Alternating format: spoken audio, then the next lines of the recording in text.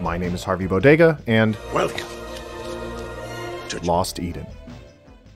The evil Morcus Rex leads his Tyrannosaurus armies against the peaceful societies of Mashar, of which Adam, Prince of the Citadel of Mo, must unite different cultures and species against the Saurian invaders. Cutting through all this mumbo-jumbo? This is the Talking Dinosaur game. Do you think the sun means something? Developed by Cryo and published by Virgin Interactive, Lost Eden was released in March 1995 for MS-DOS, Macintosh, 3DO, and CDI to generally positive reviews. A few may recognize Cryo, maybe for 1992's adventure hybrid adaptation of Frank Herbert's Dune, but where myself, and likely many others recognize them, is as publisher for Ring, The Legend of the Nibelungen, made famous by Mandalore Gaming's fantastic review. Virgin, on the other hand, has been mentioned on this channel before as the would-be publisher of Thrillkill prior to being purchased by Electronic Arts, but printed some great games in the 80s and 90s. Day of the Tentacle, Blade Runner, Double Dragon, Prince of Persia, Command & Conquer, Night Trap, and Color a Dinosaur. As the collaboration between two companies who knew adventure games, let's see how they did with Lost Eden. Being a point-and-click adventure, you can expect the genre staples like point and click it, but we have a scrollable inventory, a directional spinning dice to move, and a place to speak with your party. There's an overworld, a few puzzles, light strategic components, and some areas have a mini-map, which is all well and good. But my immediate worry with adventure games like this is how unforgivably obtuse, inaccessible, and/or generally hostile they'll be to the player. You know, soft locks, the adventure game purgatory, random deaths, illogical puzzles, stuff like that. I'm happy to say that Lost Eden has none of those things. Sure, you'll stumble through a lot of illogical bizarrities, but there's generosity in preventing confusion. For example, early on you get a seashell from a dying dinosaur, and using it on yourself gives him a call in the afterlife for a point in the right direction. While he's meant as a failsafe, just talking to people in your party or using items on them is a great source of information. I get this blob of pixels from an insane-looking dude. What is it? I wonder why the Tamnian gave you a bag of earth. Oh, cool.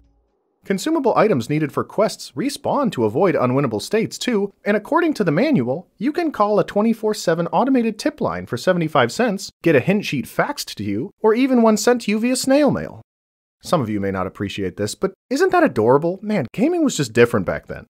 You don't even really need to read the manual, although it does tell you how to save, which is by talking to yourself, but the point is Lost Eden is very accessible. A few minor frustrations do crop up in exploring for something on the minimap that you know is there but isn't marked yet, so you have to systematically snake through the map. Kinda tedious.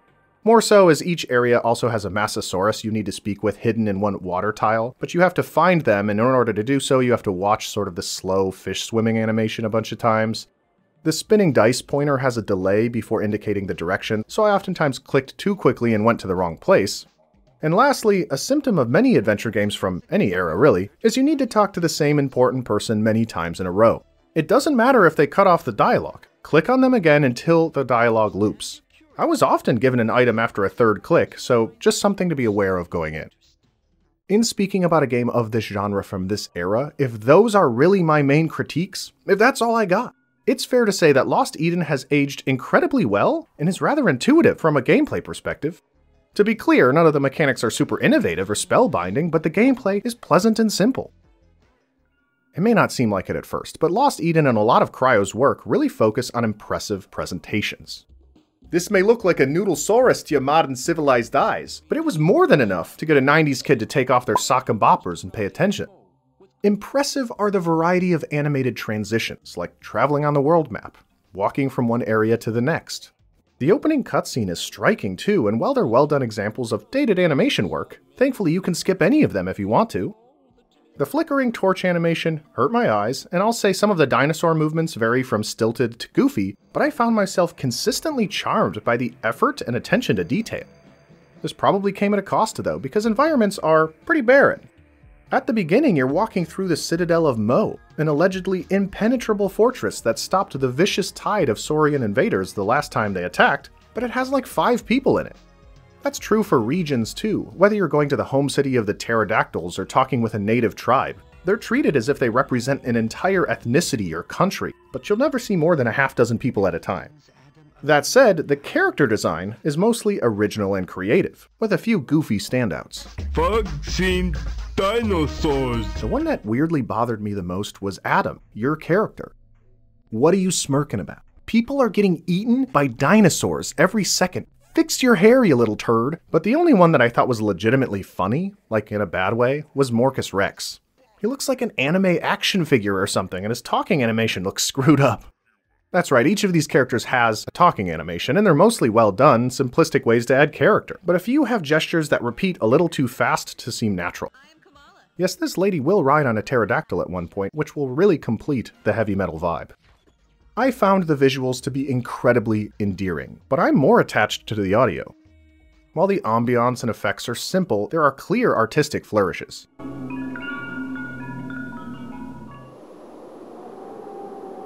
The voice acting is another surprising achievement. I know I keep comparing Lost Eden to games of that era, and it doesn't mean anything to a player who would play today, but the voice acting continues the theme of aging really well. Now, I'm a fan of bad, hammy 90s voice work. Who is it? Who do you think it is, sweetheart? Your fairy godmother? But besides being a little overacted or cheesy at parts, all the voice actors and actresses did really well. Our citadel will soon be a proud bastion. Go to Shamar with my blessing. Leave the valley. I have no intention of going with you. Adam, what are you both doing here? I didn't love this, ladies, This gift is for you. I found it myself, in a cave in the northwest of our valley. but many had Lost Eden as one of their first credits prior to continuing on a long, successful voice acting career. That's all well and good, but I'd argue not just great for the era, but great for any era, is the soundtrack. Stefan Peek composed from the late 80s to 1998, mainly just for Cryo, but holy cow, he did an amazing job.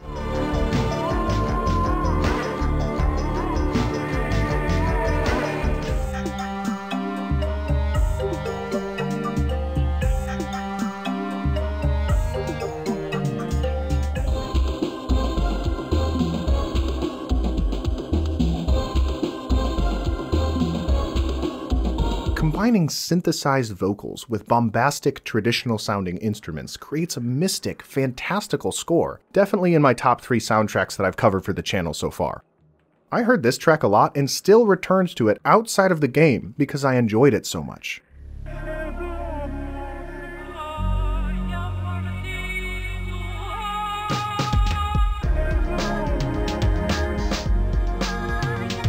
While clearly dated and rudimentary for today's standards, I definitely think aspects of Lost Eden's presentation are able to carry a lot of it even playing all these years later. Looking good and playing well for the era is great, but the narrative is where Lost Eden gets exuberant. Our story starts with a pterodactyl telling him his name, Eloy, and that he is old. My name is Eloy, and I am old. See? The narrative is told as an extended flashback from Eloy, who tells us that a Tyrant, Morcus Rex, is invading, and, quote, The trust that had once united humans and dinosaurs was lost. I can only imagine the politics. There are many atheists that point to dinosaurs as their reason to have become atheists. Did he say what I think he said?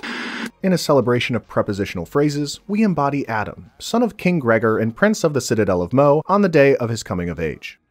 Why they couldn't come up with a better name than Mo, I don't know, but you go talk to your dad and see young Eloy is there, with bad news. Basically, the Tyrant, or T-Rex people, led by Morcus Rex, have attacked and destroyed a nearby region, and everyone you come across is like, Adam, you can't leave the castle. I know you've always wanted to, but you can't. You haven't forgotten. Your mother and sister were killed by the Tyrant, have you? It's too dangerous. You can't do it, Adam. And you know, at first I was like, fine, that makes sense. I shouldn't go out there and get myself killed. But they wouldn't shut up about it. Forget your dreams of exploring the world. So I take the first opportunity to leave the castle.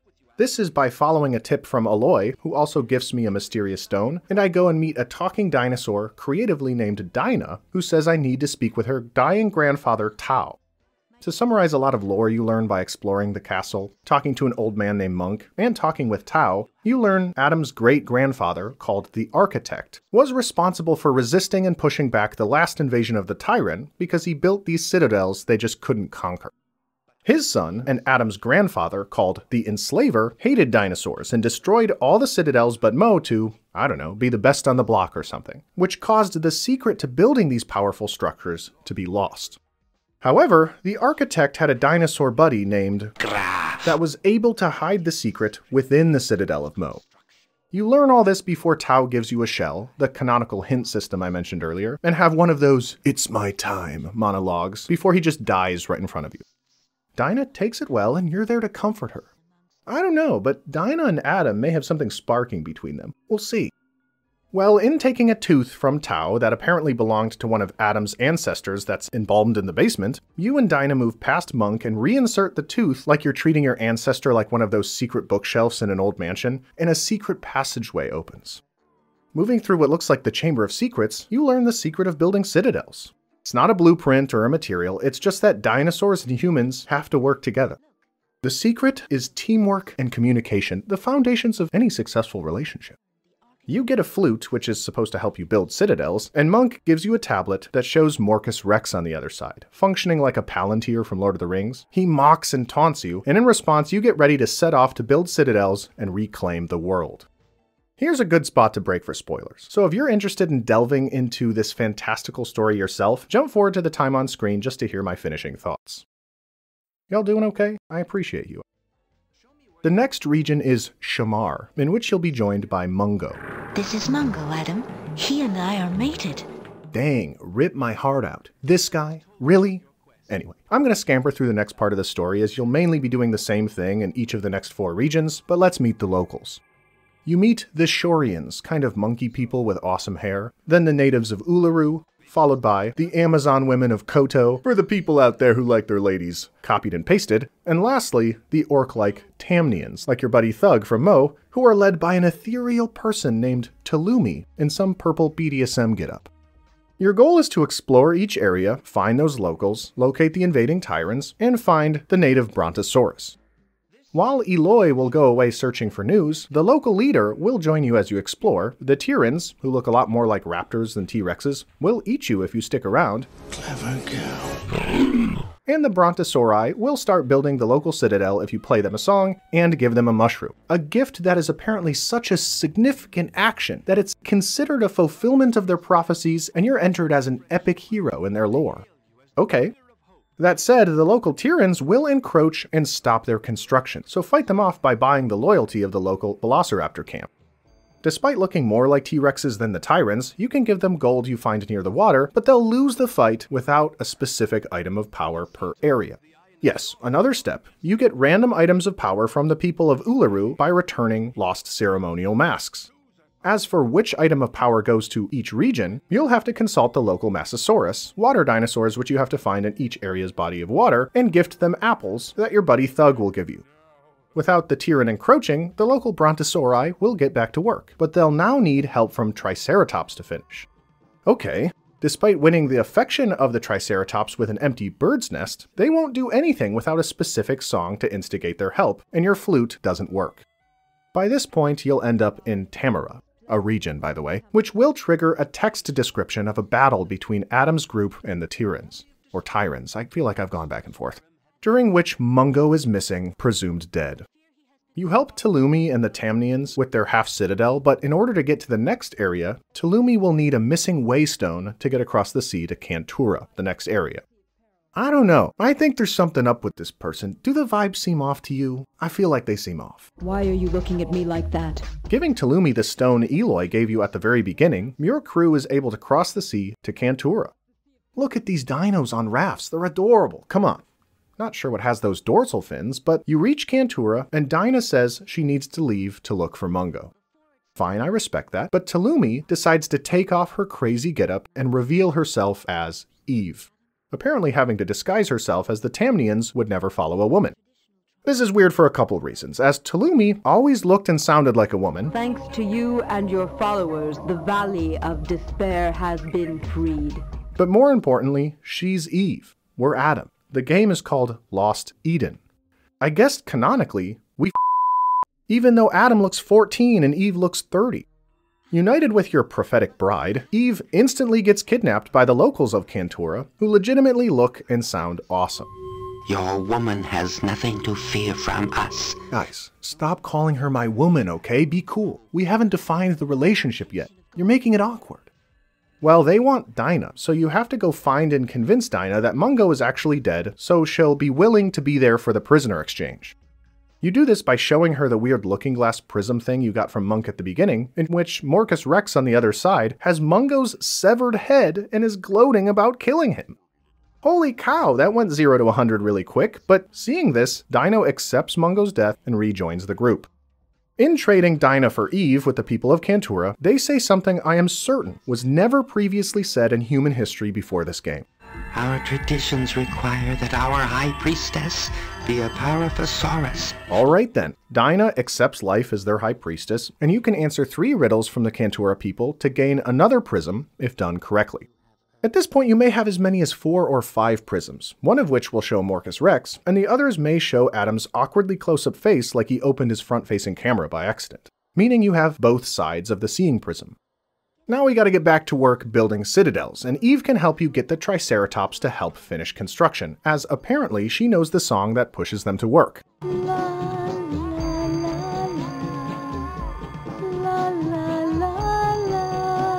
You've seen now how much contrived fantastical bullshit we've had to do to advance the plot, but this one had me laughing and shaking my head in disappointment at the same time, like, it's dumb, right? Anyway, you finish the construction of each region's citadel, protecting that ethnic group from the Tyrans and fortifying the area. A great undertaking in pushing back the invaders despite never seeing more than 3 at a time. Unfortunately, finishing all 5 citadels will result in the scripted death of your father. Following King Gregor's death is an elaborate tangential embalming quest, where Monk and a random mute executioner have to join you into the desert to convince these priestesses to do the embalming ritual. Adam apparently can't help as he shares the same blood as his father, so Monk apparently tricks the executioner to do it and lies about it. Very weird, but it works, and the priestesses then reveal they have powerful items to help defeat the Tyrant, but these can only be given to the King of Mo. Well, Adam's dad just got embalmed, making him the king, right? No, apparently, the king can only be recognized by these priestesses by a golden sword, which of course is missing. Another area opens up where you'll also need to build a citadel, this time led by a lady who looks like an 80s rocker, Shazia, who turns out to be your presumed dead sister. You start a citadel in her land, she rewards you with the golden sword, to which presenting to the priestesses will result in them giving you 3 instruments. Play these in conjunction with Thug and Monk to scare off the Tyrant in Shazia's land and finish her citadel. So you've chased off the Tyrant army, all that's left is to defeat Morcus Rex himself, to which the seeing prisms are apparently the key.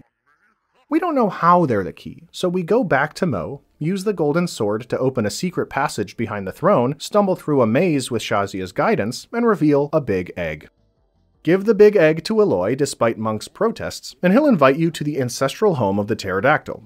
Here you can learn the secret of the seeing prisms by eating a poisonous root and going to dinosaur heaven. Dinosaur God, I guess, tells you to combine all 6 prisms to defeat Morcus Rex and sends you back to mortality. If this is seeming all very elaborate and contrived, it is, don't worry. So Morcus Rex has the last prism, and his lair has become available. You march in, just finding the prison off to the right, and combine it with the other 5 to make a dice, or a die. Look at that! Your cursor all game had a deep lore explanation. Aren't you satisfied?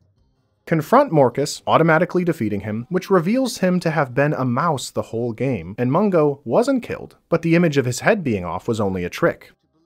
I guess that explains how ridiculous Morcus looked, but Mungo runs off to be reunited with Dinah off-screen, and Aloy invites you back to the pterodactyl home to see the ceremonial hatching of the big egg, apparently an omen for the future of all dinosaurs. You arrive, the egg hatches, and it's empty, signifying the death of all dinosaurs, which Aloy takes very nonchalantly. Somehow I'm not surprised. It means the future is not with dinosaurs, but with men. Our kind is old and tired. Well, we're all gonna die, so it's fine, whatever. Maybe you shouldn't speak for everyone, Aloy. So jump back to the present, and old Aloy telling the story in an elaborate flashback is really the tale of the extinction of dinosaurs, humans becoming the dominant species, and I guess a cold open to modern society. With that, the credits roll. Talking through the plot sounds insane, as it's mostly prophetic nonsense, illogical fantasy reasoning, and non sequitur world building. It's a triumph what you need to do next is never confusing, as the plot seems arbitrary and contrived at the same time, justified by deep lore baloney. There's just too many ancient secrets, it has been foretold, required by tradition, the prophecy states type stuff. I have more basic questions, like how does it make any sense Morcus Rex was a mouse? Why was Monk being so sketchy, like preventing Eloy from getting the egg or tricking the executioner? Or even, why do velociraptors want gold? Is there a dino economy? With a few minor plot points never going anywhere, and the last portion of the game feeling rushed, Lost Eden's story feels like it overindulges on contrived world building to justify fetch quests, which is neither immersive or satisfying. That said, the story of Lost Eden being the secret reason for the real-world extinction of dinosaurs is a cool idea, but the number of ancient secrets you solve in like 5 minutes is just too much. Let's welcome back our spoiler avoiders. To summarize, the story isn't terrible or painful, it's contrived and somewhat underwhelming. Lost Eden is like the combination of heavy metal and the never-ending story. All three of these properties have themes of an elaborate evil, muddled prophetic nonsense, and unnecessary boobies set to great soundtracks. Before you say Neverending Story didn't have unnecessary boobies, I will direct you to the Sphinx scene. In a film intended for kids as young as 8, I'm not sure who approved of this. I'll admit to being a little disappointed that the intriguing world of Lost Eden was made too artificial by the overabundance of fantasy tropes, but the presentation is commendable and the gameplay is pleasantly accessible. For those who have watched videos about 90s point-and-click adventure games like Darkseid or I Have No Mouth and I Must Scream and feel their gameplay is just a little too hostile to enjoy, Lost Eden is a great entry point to the genre and era.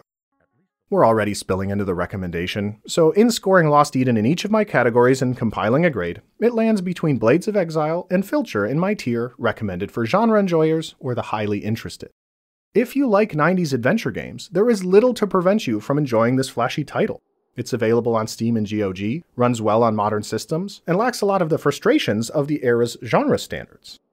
I wouldn't blame anyone for thinking it a bit too rudimentary or finding the story forgettable, but I'm confident that fans of the genre or anyone finding themselves highly interested after this video will enjoy Lost Eden.